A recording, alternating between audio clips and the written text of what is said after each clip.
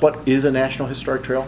I don't actually want to go there right now because we have some other stuff to cover, but pieces of it are going to come into the conversation throughout the rest of the day. I can feel that. What I want to do is now go to the decade. The decade happens to be 10 years that we're right in the middle of, 2008 to 2018. And the reason for this decade is in 2018, the National Trail System will celebrate its 50th anniversary as a federal action. There was a law was passed in 1968.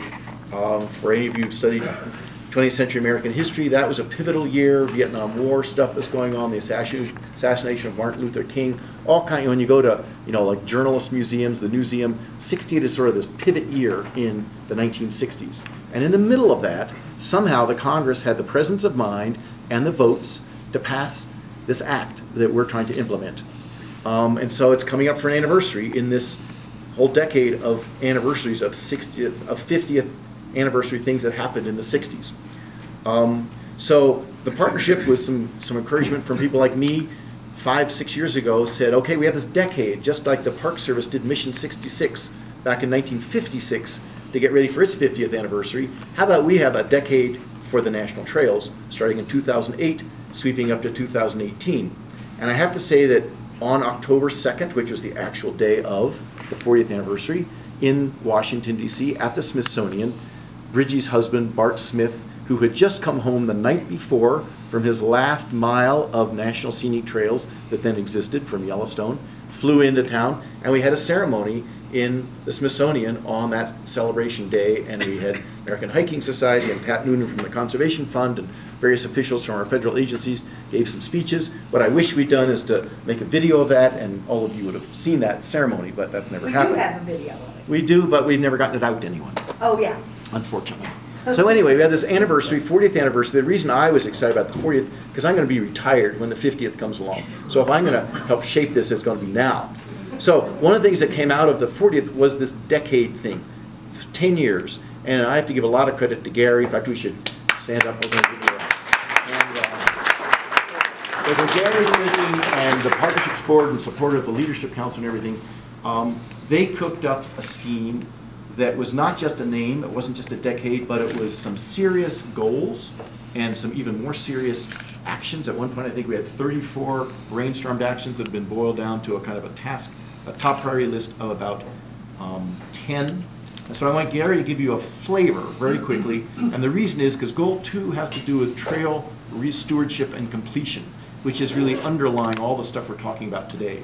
And so in the context of our discussion, large landscapes, one of the things we want to come back to in the afternoon is how can we better implement goal 2 through some of the things we talked about today. So give us something about the decade.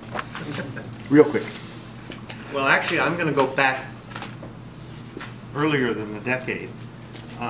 You do have in your packet this one-page summary of this initiative called the Decade for the National Trail System. But what I wanted to start with, Steve, is actually reminding all of us that one of the really special aspects of the National Trail System Act in 1968 was, yes, to set up a system, the potential of a system of national trails, but it wasn't a system of national places like wildlife refuges or like parks or like monuments in which it's the responsibility of a federal agency to administer and manage that heritage area, that piece of land or whatever water for the citizens of the United States. What I think is the really innovative and exciting aspect of the National Trail System Act is that it set up this system that was to be fundamentally and essentially a partnership, a collaborative effort between federal agencies, state agencies, local agencies, but just as importantly, private citizens working through nonprofit organizations, those of us represented in this room. We take that for granted, because we're in the midst of it, but we really don't, I think, celebrate how really revolutionary or radical that approach is. And in fact, to me, whether it's the austerity of the present or whatever you want to think of, to me, I think we are the future of stewardship of our heritage in the United States.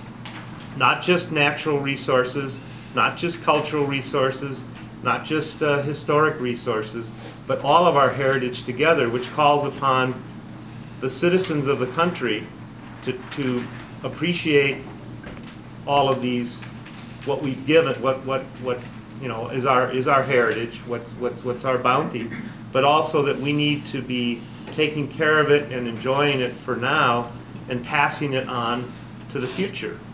And it's in that context that we are active participants in the stewardship of these resources. In fact, in the authority of the National Trail System Act, the federal agency managers and administrators are given the authority and the encouragement by Congress to involve the nonprofit and citizen partners in virtually every aspect of doing the trails, which includes planning them, includes developing them, includes protecting them, includes maintaining them, includes telling the stories of them, all of it.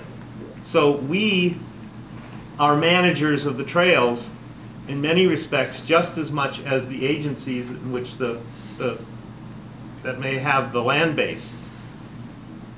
In that context of involvement and of engagement, of real partnership, yes, in the process of celebrating 40 years of success of this experiment, in 2008, we said, let's look to the future, the next 10 years, and challenge ourselves, set goals for a decade for the National Trail System, which Steve was mentioning, and which is outlined on this page.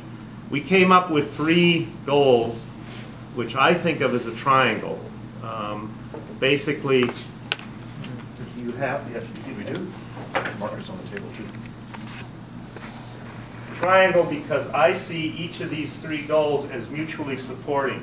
Goal 1 is all about awareness, increasing awareness of all citizens of the United States about this part of our heritage of the country, and from awareness leading to interest in helping to be a part of this and protect and sustain it.